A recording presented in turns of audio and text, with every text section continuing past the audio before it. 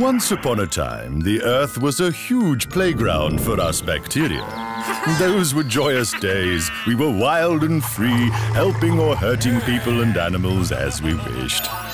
Then one day, humans invented antibiotics, a weapon that took this power from us and put them in control.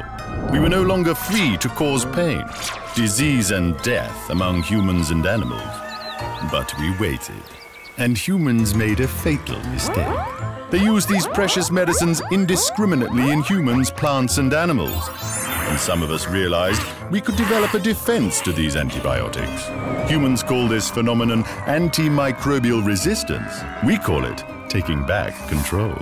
Now we, the disease-causing bacteria, can spread wider and faster where disorder, dirt and disorganization reign. It's great for us when you have poor hygiene and don't use water and soap. We love when you flush your unused antibiotics down the sink or toilet.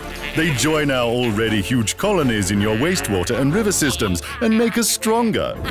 Poorly managed hospitals are good for us. In these places, we're free to multiply and become new ruthless killing machines. Antibiotics given to animals not to control or treat disease, but to make them grow faster, create new armies of bacteria that become increasingly resistant. The beautiful thing is that the simple contact between infected animals and humans can allow us to spread.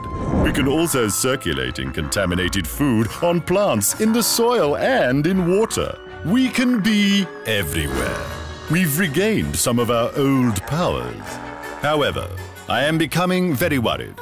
Our enemies are starting to work together. International organizations and countries are starting to coordinate all sectors, from human, animal and plant health to agriculture and food safety, to halt our glorious expansion and stay on top. They explain to people that we can be stopped by using antibiotics, as per doctor and veterinarian's advice, and not for growth promotion, by adequate wastewater management and by having proper hygiene and cleanliness at the hospital and at the farm. Humans could become wiser and keep us down. A disaster. Imagine if everyone listened to their advice. I am no longer safe. My ability to resist antibiotics could disappear. Don't let antimicrobial resistance take control. Be responsible when using antibiotics.